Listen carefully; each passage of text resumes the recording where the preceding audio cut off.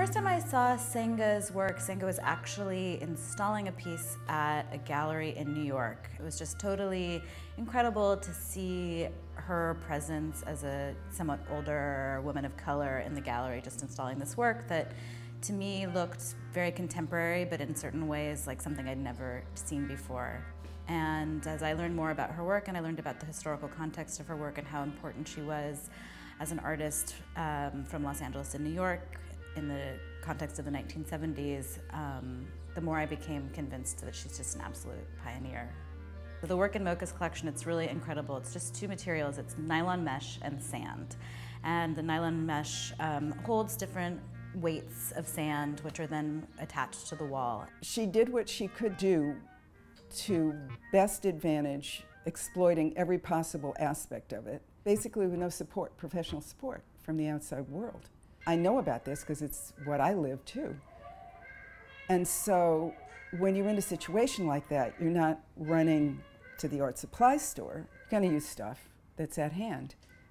And by using something like pantyhose, she's really referencing her body, other women's bodies, and then by extrapolation, everybody's body. You know, everybody has a pendulous, hangy thing. You know, it doesn't matter who you are. The work in MOCA's collection is part of a larger series of RSVP, Répondez s'il vous plaît sculptures that Senga developed. Senga comes from a background in dance, and so her awareness of how objects occupy space is very much informed by a sense of the body. We both had the same dance teacher, basically. You know, we were trickled down from the same generation of people. That original weekly dance class meant, eventually it meant everything to me because Senga rediscovered it and brought it out, and somehow our collaboration brought it out, and somehow to this day it's like a way that I define if something is challenging.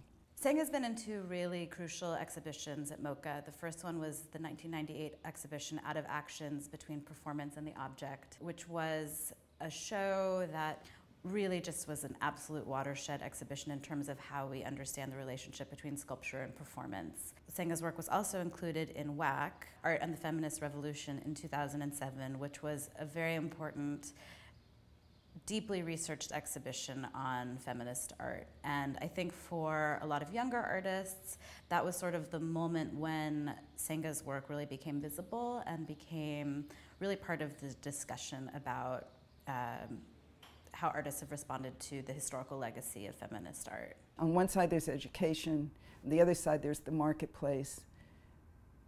But what keeps you in the game is your community. It's crucial to being an artist. It's more crucial than anything. I don't think that you could write a history of 20th century performance and sculpture without Senga today.